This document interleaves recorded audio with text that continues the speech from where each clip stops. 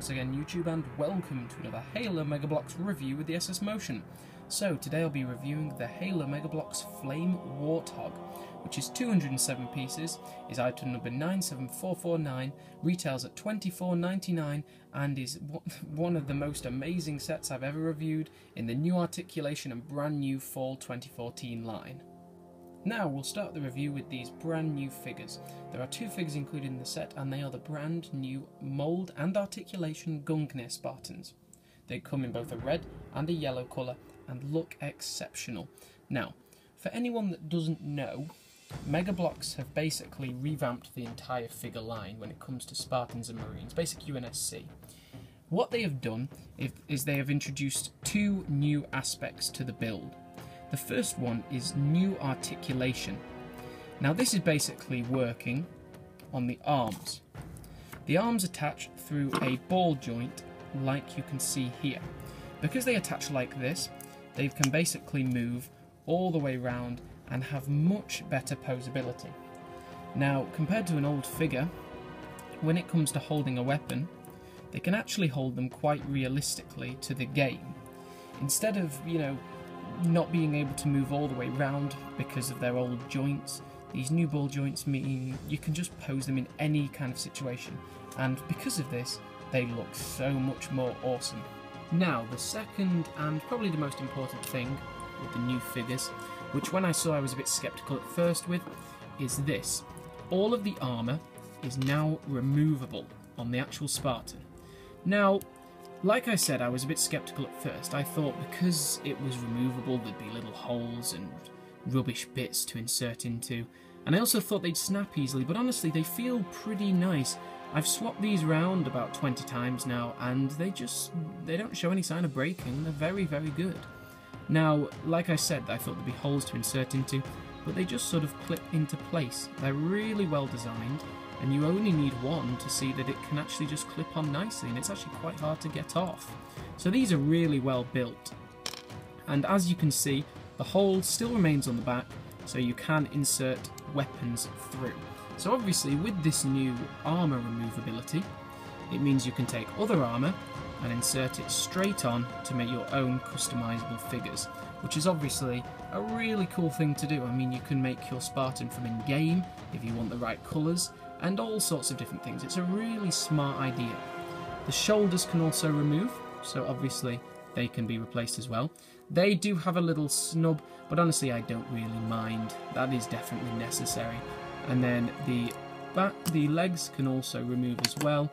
If I take this off, it sort of just pulls up. It's a little bit fiddly, but it does come eventually, and as you can see, it does come off like that. So this one obviously is just a hole there which you insert into, which means no snubs, no nasty marks. It's all very nice. And a really positive point for me is not only do they not have dodgy marks, they've also made a really nice mould on the chest and underneath all the armour, so it still looks really smart even if you remove the armour. The figures themselves are just in their plain retrospective colours, with black under base where you can just remove the armour away, and they also have nice helmets with a little bit of detail in these eye pieces in white or blue, and nice stripes of the reverse colours, making them a really nice pair.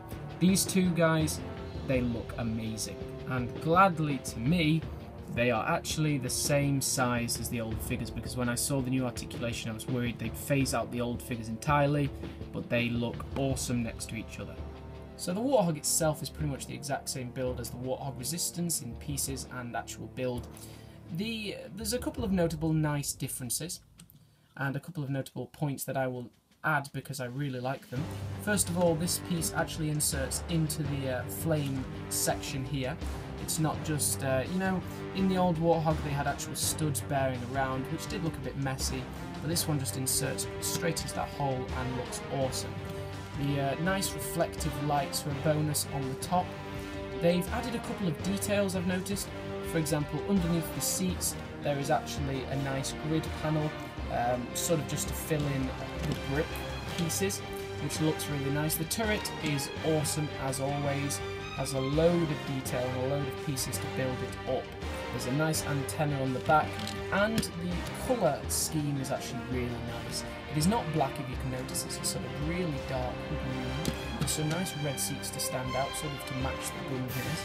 And the whole build is just a pleasure to make. It looks incredible, and the main point that really stands out for me as a collector is this is printed detail. There is no stickers, which means it will not peel, it will not bubble, and it just looks awesome, including this amazing gritty detail at the front. It is an exceptional build and an awesome vehicle. We are also treated to 3 weapons, a target locator, which is an amazing one to get, considering this has only been in things like the Reach Wraith before, so really nice to get that weapon back again. We get a plain black saw, always nice to have, and we get a new style mould Reach shotgun. So 3 awesome weapons. All in all, guys, this is an incredible set. We get this brand new Warthog with awesome printed detail and some really nice new features. By far the best Warthog so far. We get these 2 brand new Gungnir Spartans that just look awesome, with sort of matching and opposite colours which just look incredible, with some great detail, and the new articulation and new armour. I strongly recommend it. It is perfect. It just works so well, and the new articulation means you can get some great poses with your new figures. You get a shotgun, a target locator and a saw, and all in all I would strongly recommend this product. So this has been another Halo Mega Bloks review with the SSMotion. I apologise for this makeshift setup. I got this and needed to review it immediately. I'll be back up to a new setup and next time I review something, and I hope you enjoyed, and please give this a like if you enjoyed it, and we'll see you next video.